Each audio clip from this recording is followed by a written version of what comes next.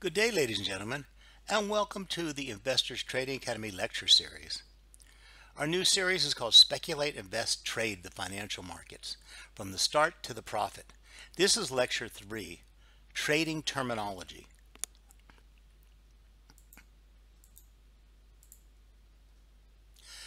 Now, this total lecture series contains 9 lectures. We'll start off with learning the basics of the financial markets, and then we're going to move on to learning to understand technical and fundamental analysis and how to read charts. From there, we'll move on to trading and smart decisions. Each lecture will slowly prepare you to move forward. Now, I would appreciate it very much if you would watch these lectures in order. I'd also appreciate it greatly if you would click the subscribe button or the bell icon down below. I promise you, we're not going to bother you with anything. We're not going to send you any emails. All we're going to do is send you a ping when I upload a new class. So please subscribe. It's very important to me. YouTube is how we support publishing all these videos. So let's dive into lecture number 3, Trading Terminology.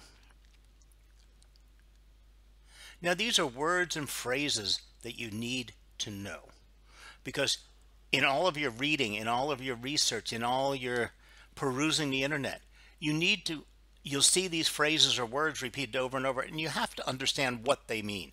Too many people just assume that they know what the definition or the explanation is. Now, one of the first things you should know is what type of orders you can place, especially in the forex market, the CFD market, in the options market, basically whenever you're trading with an online broker. So we start out with the word market order. A market order is a instruction from you or to your from you to your platform, or you to your broker, to buy or sell that particular asset at the best available price now. Now we have limit and stop orders. Limit orders are very, very important. I have never placed an order, a market order. I only place limit orders. Limit order allows you to set the price at which you're willing to pay for the asset. So say hypothetically stock number ABC is trading at $100.10 at the moment. Okay? And you're willing to buy it at 110, but you want to buy it a little bit lower, and you know it fluctuates throughout the day, maybe $1. So you tell the computer system or your broker to execute your trade when it hits 99, say 50. Okay? Whenever that price is available, the computer will generate or execute your order. That means if you got in at 99.50 instead of $100.10, you already made 60 cents in your favor. A stop order is a little bit more complex or complicated. Now, they were very involved before the platforms and the technology came up. And a stop order was an order we use to move in the opposite direction. Today, a stop order is considered a risk control order. What it does is you tell the computer system that if the asset falls below a certain price, to close your position. Now, there's many types of stop orders. Okay, so let's continue on with stock A, B, and C. It was trading at $100.10. You were willing to buy it at $99.50, okay, but you were sure throughout the daily swings it might fall as low as 99, say 25. But you don't want to take a loss more than 99. That's a 50-cent loss per share. Okay, so you tell the computer to stop order, you place a stop order at the time of your execution or the time of your setup of your order to close your position if the stock ever falls at 99 or below. That means if the stock starts to tumble, bad news comes out, the market crashes for some reason, the system will automatically close your trade at 99. So the biggest risk you're taking is 99.50 to 99. Okay. Now that sounds like it's a magic tool. It is an important tool, but you have to understand that the markets move up and down, up and down, up and down. You have to calculate what price that market might swing to in the normal swings of a day so that you don't get stopped out just because of the normal swings and the market moved in your favor. Now, you can continually move your stop order until it's executed. So you can continue watching whatever the market's doing and move your stop order. Now, this stop order also works in several other ways. We have trailing stop loss orders or stop losses. Means you can tell the system to place your stop loss at, say, 50 points. So you get in at 99.50, your stop loss would be at 99. As the price moves up to, say, to $100.10, your stop loss order would be moved up, and it would always trail the upward movement by 50 points. So when you were $100.10, your stop loss would automatically move up to $99.60. Means you've already protected 10% profit. If it moved up to $100.50, okay, your stop loss would have moved up and would be at $100 now. So it's always moving behind it. Now, when the market falls, it doesn't go back down. It will close you out when the market falls below that price. We also have something called a guaranteed stop order, which is a little bit more complex, but that helps you only if the market crashes and there's no, it guarantees you will get out of the market at a specific price if the market crashes, because a lot of times there's no liquidity. So you have to keep that in mind. Then we have take profit orders. Now, take profit orders should also be set up when you're setting up your trade, because they'll be executed automatically also. A take profit order tells the computer you're very happy to take profit at, say you got open at 99.50. If the market ever hits $100.50, you're willing to close your position and take your profit. Because the market may move, like I said, moves up and down, ups and down. It may peak at $100.50 for 10 seconds and then go back to $100.40 and $140.35 and stay there. The system will close your order and take your profit whenever it hits that number. Now, any of these numbers, even your limit order, can be moved and changed. The limit order can be changed anytime up to execution. The stop order and the take profit orders can be changed after the execution of the trade, but before they've taken place. And so it's very important to understand all of these, because these are ways that you can create profit and protect yourself from loss without even knowing the in-depth movement of an asset. Now, the most common order is the market order. With this type of order, you are buying or selling the currency or the asset at the best available price. A limit order is placed to buy below the market or sell above the market. Essentially, if you think the market price will bounce off a certain price, but don't want to wait for the market to reach that price, you will use a limit order. Remember, all of these are instructions to the computer just to do something at a specific price or a specific time. Now, just imagine, you could set up a executable order at a limit order at, say you sell, Bitcoin hit 28,000 yesterday, I believe it was, or just a while ago. Well, that's an unbelievable price. You know if it hit 28,000, it's most likely going to fall back down. So you could have told the system at any time Bitcoin hits 28,000, execute a sell. And the minute it peaked over at 28,001, you would have opened a sell order, and you could have sat on it as it fell down, down, down, down, down. So you can set it, and you can have orders that are good to close. That's to close the day. Good to cancel. It means it'll sit on the system for as long as it takes till it's executed. You can also say good to cancel to, say, the end of January, the end of February. You can set it up any which way you want. There's all types of orders. We have OCO. One cancels the other. You should know all of this because it is about making profit. I mean, again, take stock A, B, and C. It was trading at $100.10. You wanted to execute it. If you would have bought it at 110 and it ended up, when you saw it, it was at 135, you closed out, you made 25 points profit. But if you would have placed your limit order and your take profit order, you would have gotten in at $99.50 and gotten out at $100.50.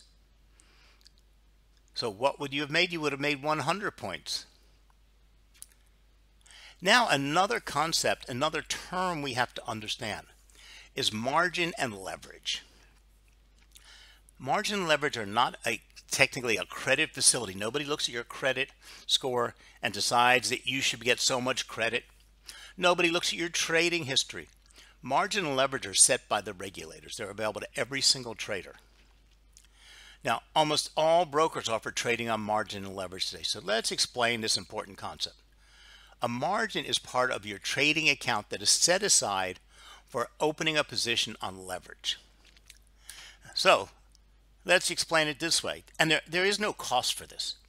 You want to buy a house.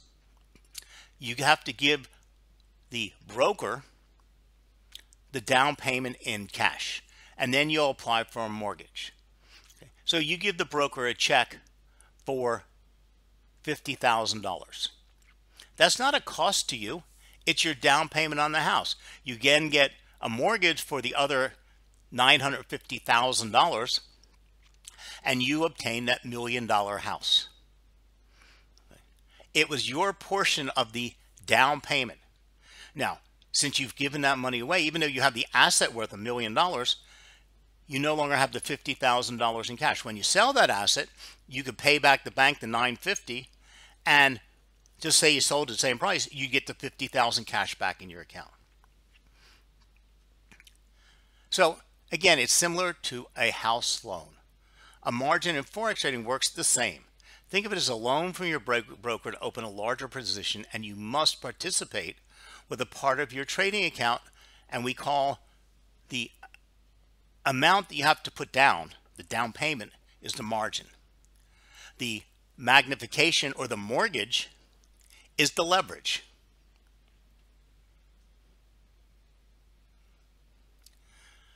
So leverage, excuse me, is a very close concept to margin. As these two concepts are interconnected, leverage offers traders a trade to trade a much larger position than the size of their trading account. Now, using leverage can open a much larger position in your initial trading account. With a 1 to 50 leverage, you could open a position 50 times as large as your trading capital. Okay, so we've got that down. We've got the orders, the instructions to your broker. Even if you're using a telephone broker and you call them, you should give them the order correctly. Then we go on to the margin and leverage to figure out how much capital you have to secure that trade. And then we go on to something that's very important. This is called lot size. Now, many, many years ago when I started trading, every trade had a minimum lot size because brokers were paid on commission. Now, imagine if you wanted to buy 2 shares of stock and the stock was $100 a piece, it'd be $200.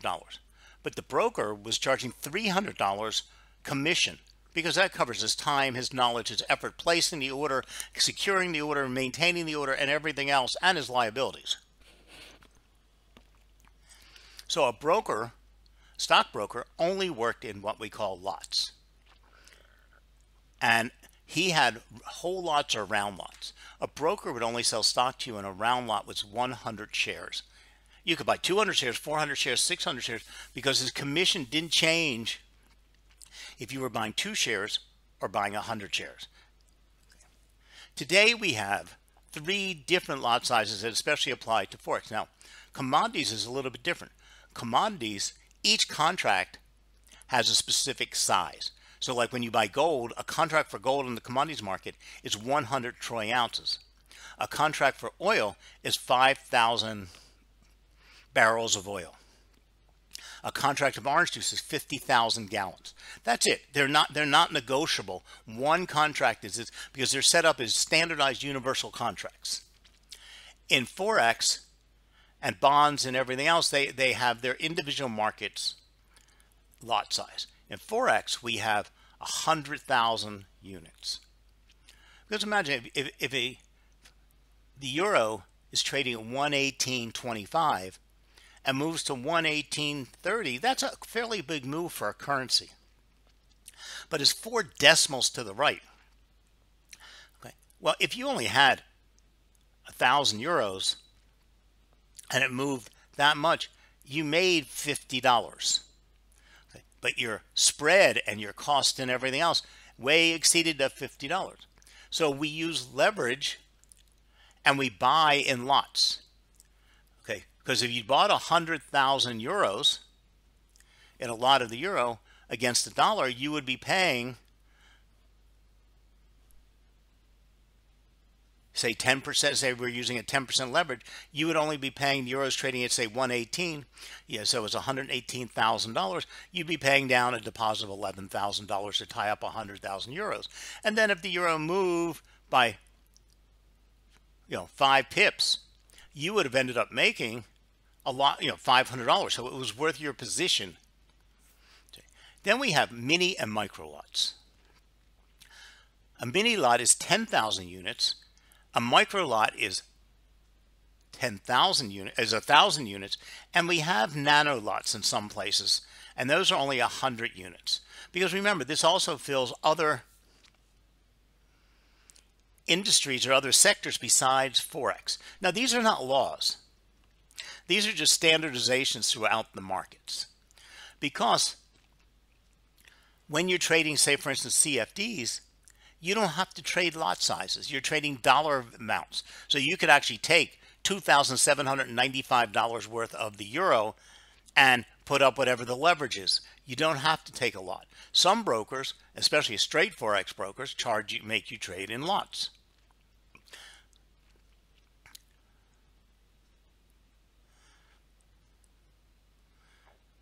So we have a standard lot size of 100,000 units. That's a $100,000 trade if you're trading in dollars. Trading with this size of a position means that the trader's account value will fluctuate by $10 for each pip that the asset moves. So remember I told you, if the asset moved 5 pips, it was a $50 profit. So for a trader that has $2,000 in their account, to trade a standard lot, it means a 20 pip move can make a 10% change in the account balance. So most retail traders with small accounts don't trade in standard lots, they trade smaller. But you don't need to bring a calculator with you. First of all the platforms will tell you this when you go to set up your trade. This can tell you what your margin is, what your requirements are, what the pip values are, everything. But we also have calculators. Okay, they're easily available. They're just like a calculator you use to do math. They are a mathematical calculator, but they're all formulated in there. So you have a stop loss and take profit calculator.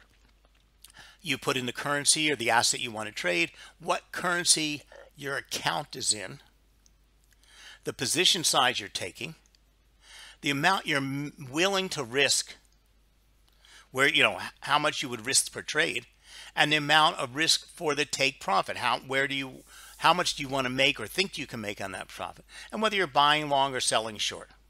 And click the button, and it's going to calculate and tell you, based on everything you gave us, this is where you'd have to put your stop loss and your take profit.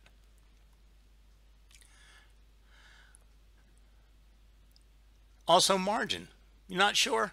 We have all wrapped up in one calculator. Is you put in the asset you're trading, put in the leverage that your broker is offering or that you're willing to take, the currency that your calculator's in, and the lot size you're buying, a mini, half a lot, a tenth of a lot, and reset it. And it's going to tell you what the exact margin requirement is. So in this case, I don't know what the euro was trading at, but it's the current market value at 10 to 1 in US dollars per one lot for 100,000 euros, which was probably trading at about 115, 118. You'd have to put down 11,427.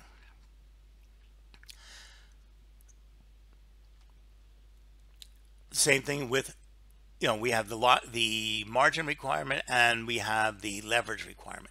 We also have a stop loss calculator, which the asset you're trading, the size you're trading, how much or what percentage you're willing to lose, what your down payment was, and what currency your account is in, and it's going to calculate and tell you what the maximum stop losses are, 29 points from the price in which you're setting to execute the trade. Then we have a lot size calculator. what asset, how many pips you just calculated a stop loss, what percentage you're willing, and how much you were willing to risk. And it's going to tell you how many lots that you are able to trade based on your account. Now, these automatically are pulling the data from the current price of the asset and all the information you need to know. They're available free of charge all over the internet, just like, today, your calculators are available everywhere. Now, pip value. A pip is a confusing little thing. A pip is the smallest increment that an asset will trade in forex is 4 digits to the right. But that pip has a different value depending on the currency. So calculating a pip is also valuable while you monitor your trades. As price moves so many pips, it will allow you to give a dollar value to that move. Because remember, your account may be in dollars, or you might be in UK and in pounds, and you could be trading the USD JPY, or you could be trading the Turkish lira against the Swiss franc. But you need to see them moving, but you need to understand what that value of each move is to you in your dollars that you think in. So, for example, 500 pips of the US dollar Mexican peso are considerably less in value than 500 pips of the Japanese US dollar JPY. With the Mexican peso exchange rate at 18 to 00, 500 pips is equal to 1/2 of a peso, which would be worth a move of $2.78, while 500 pips of the yen, which gives you 5 yens to each pip, would be valued at $4.48, with the exchange rate at 112.50 for the USD JPY. So you need to understand when these are moving and how they're trading, what they are value-wise to you. Now, I mentioned before, when investors and traders purchase and sell financial instruments in the capital markets, they do so on lots. A lot is a fixed quantity of units, depends on the financial security traded. For stocks, and I did mention this, the typical lot size was around lots of 100 shares for many, many years until the advent of online trading. A round lot can also refer to the number of shares that can evenly be divided by 100, 300, 1,200 shares, 15,500 shares. However, now odd lots, which are orders less than 100 shares, and mixed lots, several shares above 100, but are not divisible by 100, are more common. This being because I might want to buy 12,000 shares of stock XYZ or ABC that we were talking about before, or I might say I'm willing to invest $10,000 in stock ABC. Okay, well, that $10,000 at $99.50 might be 1,027 shares hypothetically. Okay. So with online trading, the advent of online trading, we've moved away from all that. So that's a wrap. That's a lot for you to digest today, but you need to know this stuff inside and out. It's few things that you have to memorize, you have to know, you have to be acceptable. They have to be part of your DNA. So keep that under wraps, because in our next class, we're going to go start looking at market analysis, technical analysis, as well as fundamental analysis, the differences between analysis for stocks, commodities, forex, and CFD trading. So that's a wrap for today. Thank you very much for joining us, and we'll see you in class number 4. Bye now.